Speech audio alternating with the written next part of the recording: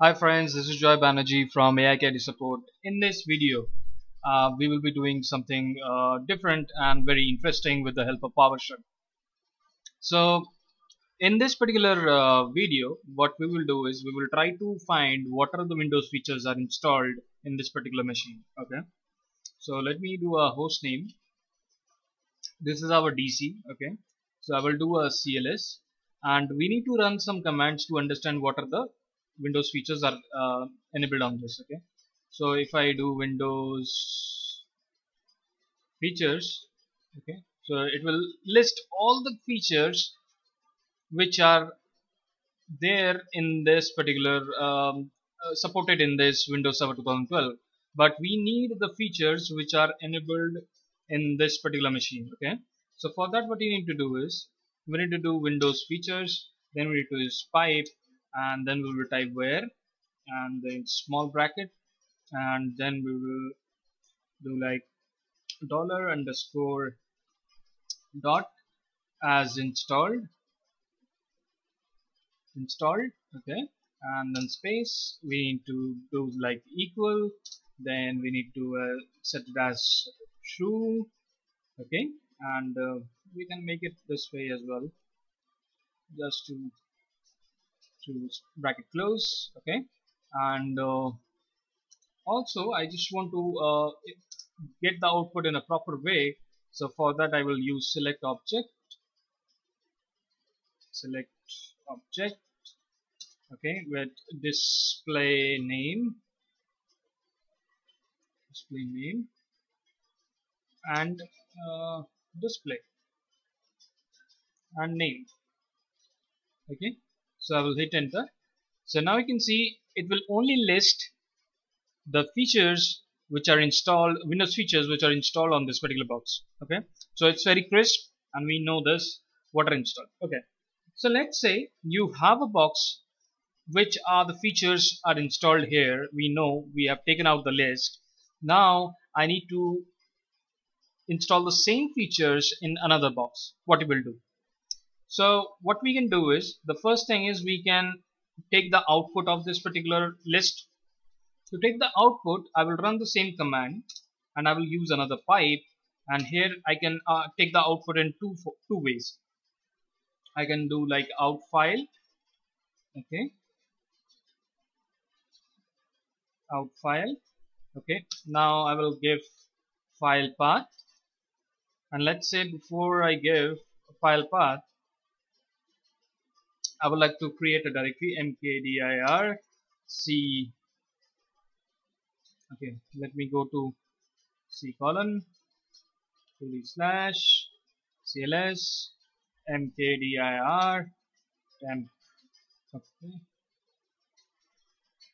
already exists. Okay, so let's say mkdir demo. Okay, so we have created a demo directory. So now I will give the file into this demo directory. Okay, demo, and let's give a output is for the Windows feature. So wdf.txt. So if I run this output will go to that particular txt file. Okay, to check that I will go notepad.exe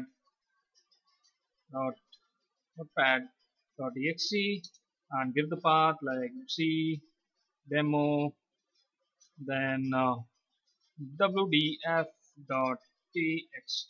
Okay, I will hit enter. Now you can see this is the notepad which we have imported. Okay, it is having the list of name of the features. Okay, and it has all details. Okay. Now let's say we have imported in txt. Now I will let you know how you can import it in CSV as well, because CSV is required because for the next step which we want to do. Okay, so what I will do is instead of doing the out file, here we will use a different command which will say as import-csv.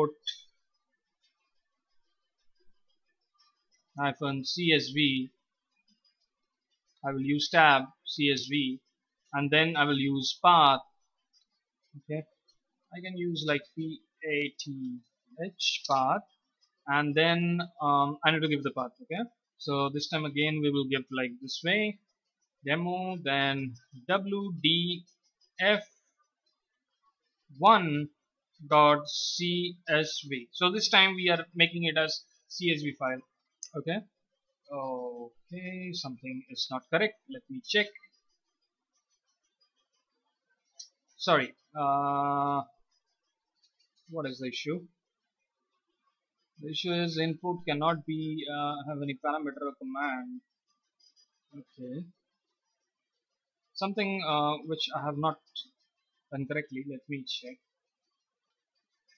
So you can see I have written a wrong command which says import CSV. Ultimately we are doing export here. Okay, so I need to delete this. Not expand.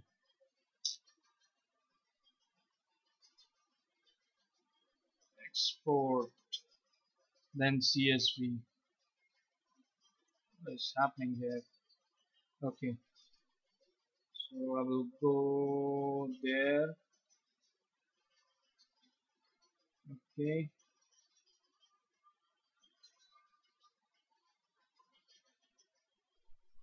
okay, export.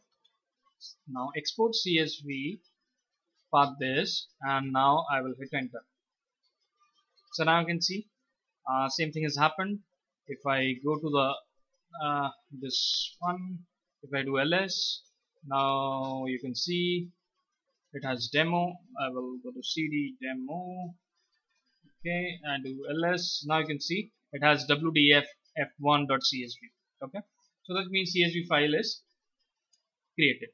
So these are the two ways on which you can export the file, and you're exporting in txt, you're exporting in CSV. So why we the output is fine with txt, why we wanted to use CSV? Because our motto is to install same features which are installed in this particular box, installing it in the other box as well. So what we need to do is you need to take this particular CSV to the new box and you need to run this command. Okay, so for that what I need to do is, okay, for this I will do a CLS. Okay, so now what I need to run a command is I will import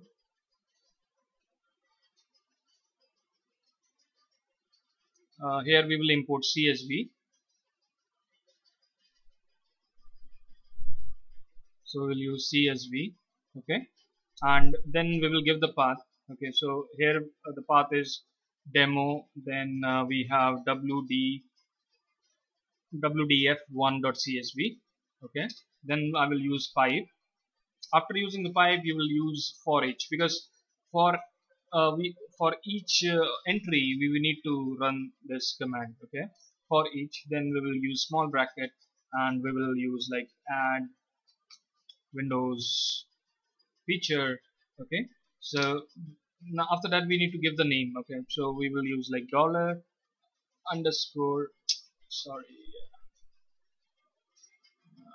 something. Okay, so we'll use like dollar underscore dot then name. Okay, and hit what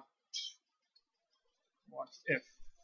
Okay, what if, then the bracket close, and now if you hit enter, it will, what it will do is it will import the entries from the CSV file, and for each entry it will try to install the Windows feature with the name entry which it has. Okay, so if I hit enter, now I can see it is collecting the data and it is checking and giving you the information that okay, these are no changes here, and performing the installation, and here is a success, then no change needed.